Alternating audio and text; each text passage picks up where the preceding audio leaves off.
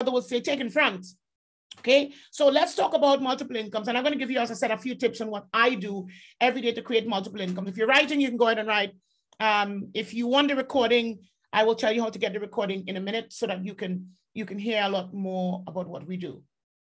The first way, if you have a business right now, you can create multiple incomes, is create additional products and services. That's another way. Create additional products and services.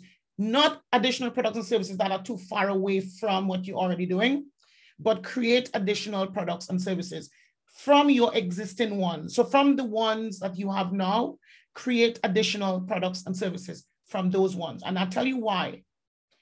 People buy at the level where they're at, not what you want to sell. So you might want to sell a product that's $20 or 20 pounds or euros or 100 pounds or 1,500 pounds. Somebody may actually want to buy that product in a different way for 20 grand or 50 grand. Yeah. Your job is to create that product to suit that level 5 customer. I call it my level 5. Customers that buy at level 1 will not buy at level 5. So the ones that buy a Ford Focus will not buy a Rolls Royce or Range Rover or any of those. The ones that buy there will always buy here. The ones that buy up here will always buy up here. And this is your brand, product, or service.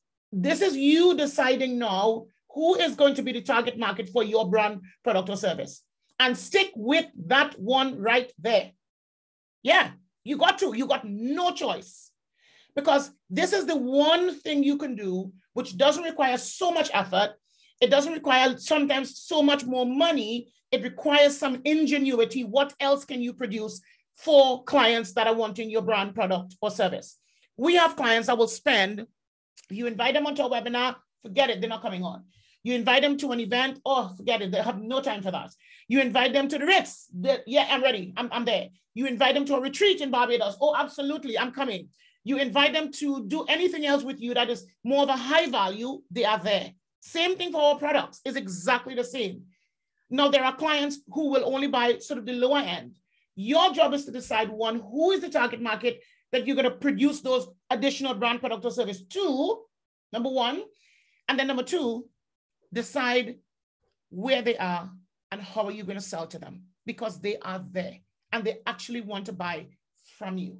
I have seen it in my own business. You have got to focus on generating multiple incomes regardless of what's happening. You got to focus on generating multiple incomes. You've got no choice, okay?